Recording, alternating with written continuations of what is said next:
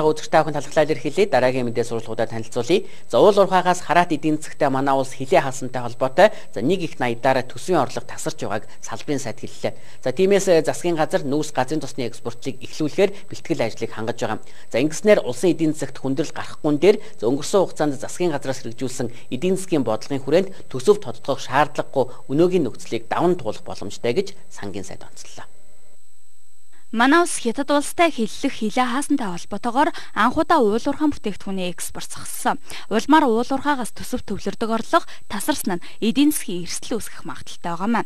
Тиймээс засгийн газар энэ сарын 15-наас нүүрс болон газрын тосны экспортыг эхлүүлэхээр төлөвлөн ажиллаж байна. Уул уурхайн гол бүтээгдэхүүний экспорт зогсож, зарим бараа бүтээгдэхүүнийг татвараас чөлөөлөхөөс гадна коронавирусээс сэргийлэх ажилд их хэмжээний хөрөнгө зарцуулж байгаа өнөөгийн нөхцөлд улсын төсөв тодтгол хийх үү гэдэг асуудал гарч байгаа. Тэгвэл сангийн сайдын зүгээс төсөв тодтох шаардлагагүй гэдгийг онцолж байна. Хөрсгийн засгийн газар байгуулагдсанаас хойш эдийн засгийнхаа суурь зөвлөлтүүдийг бол нэлээд сайн сайжруулсан. Нэг жил орчмын одоо хүндрэлийг бол даваад туулчих хэмжээний одоо бүрэн боломж бол бүрдсэн гэдгийг би бол хэлсэн байж байгаа. Тэгэхээр төсөв тодтохгүй явна. Улс даяар онцгой дэглэм шилжсэн өнөөгийн нөхцөлд улсын эдийн засагт хүндрэл гарч болзошгүйг зарим эдийн засагч сануулж байгаамаа. Тэгвэл нүүрс тэргүүтэй уул уурхайн бүтээгдэхүүний экспортыг эхлүүлснээр эдийн засаг хүндрэх эрсдэл үүсэхгүйг сангийн сайд инхүү хэлж байна.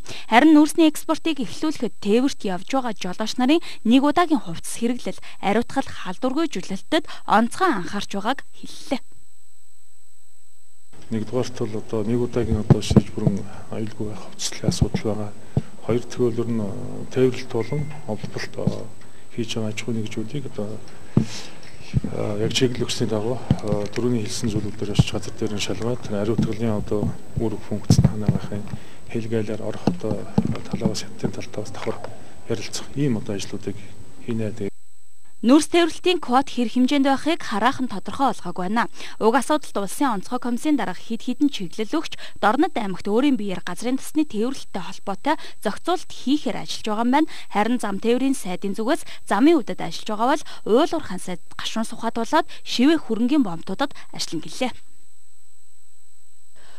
Ерөнхий сайд болоод уул уурхай хүнд үйлдвэрийн сайднаар 5 толгойн ордыг зарах гэж байна гэх асуудлыг ерөнхийлөгчийн тамгын газрын дараагаар ажиллаж байсан Зандаугийн их болд сүүлийн үед хүчтэй ярьж байгаа. За тэгвэл монголчуудыг 200 жил тэжээх нөөцтэй гэдэг 5 толгойн ордыг 2 хүн нийлээд зарчихдаг зүйл биш хэмээн Д.Сумъабазар сайд хэллээ. За үүнээс гадна улс орон онцгой дэглэм шилжсэн өнөөгийн цагт 5 толгойн ордоор улс төржих цаг биш гэдгийг онцллоо. 5 толгойн ордоос экспортод гаргаж байгаа нүүрс Монгол улсыг тижээдэг гэхэд буруудахгүй. Гэвч тус ордоор сүүлийн 10 жил улс төржиж өнөөдөр ч хэрүүлийн айлан болсоор байна. Тодорхойлбол 5 толгойн 30% олон улсын хөрөнгийн биржид гаргах замаар ерөнхий сайд хүрэлц өгөх уул уурхайн сайд Д.Сумъабазар нар хямд зарах гэж байна хэмээн арчилсан намаас нэр дэвшгэ мэдэгдээд байгаа Зандахүүгийн инх болд мэдэгдсэн. Тэрээр ерөнхийлөгчийн тамгын газрын дараагаар ажиллаж байх хугацаанд 5 толгойн 30% IPO гаргах шийдвэрт хориг тавиулах боломж байсан ч одоо ийм асуудлыг ярьж байгаа нь улс төржилт гэдгийг уул уурхайн сайд онцоллоо. Зүгээр харамсалтай нь одоо ингээд 20 оны улс төр бас эхэлж явах шиг байна. Тэгээ энэ 5 толгойн одоо ордоор одоо битээ улс төрж өчөө. Энэ одоо улсын асуудал, улсын эрх ашигын асуудал нэгдүгээр байх учраас энэ улсын эрх ашигын асуудал гэдэг бол намын аль нэгэн намын эрх ашигаас илүүтэйгээр Монгол төмний эрх ашиг үл явах хэрэгтэй гэж бодож байгаа. За мэдээж улс төр гэдэг нь бол ойлгож байгаа. 5 толгойн ордын 1072 хувьцааг эзэмшиж байгаа иргэд өнгөрсөн оны ашигаас хувь хүртнэ.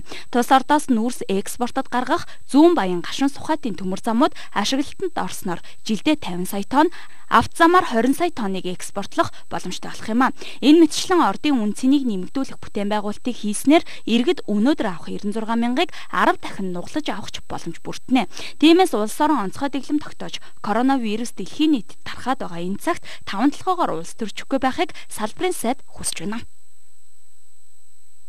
Хоёр хүн одоо камер зот суучаал одоо лайв хийчихэд ер нь хөрөлцөх сумын язар 2-5 30%-ийг зарах хямд үнээр зарах гэж байгаа юм байна гэх шиг эсвэл одоо хятадууд зарах гэж байгаа ч гэнэ одоо ийм хачаа юм бол ярьж боломгүй л дээ ер нь. Энийг бол ерөөс хоёр хүн нийлээд зардаг асуудал биш. Монголын төрийн бүх механизмаар орон шийдвэрүүдээ гаргаж явж байгаа гэж та бүхэн бол ойлгох ёстой. 100 жилээр Монголыг тэжээх 5 ордыг улс төржүүлж аль нэг намын эрх ашиг ярих нь зохимжгүйг тэрээр онцллоо. Үүнээс гадна 5 үйлдвэрчний эвлэлийн дарга Эрдэнэийг шүүхэд өгсөн байна. Учир нь 5 ордыг эдийн засгийн эргэлтэд оруулах бүхий шийдвэр улсын хурал засгийн газраас өгсөн чиглэлийн хүрээнд явж байгаач удаа дараа нэр төрд хаалтаж байна гэдгийг хэлсэн юм а. Би та бүхэндээ дотоод мэдээ танилцууллаа. Үзэгтэй охин скормын дараа Монгол хадны сүг зураг санаа авч гаргасан уран зургийн үзэсгэлэнт эмэгтэй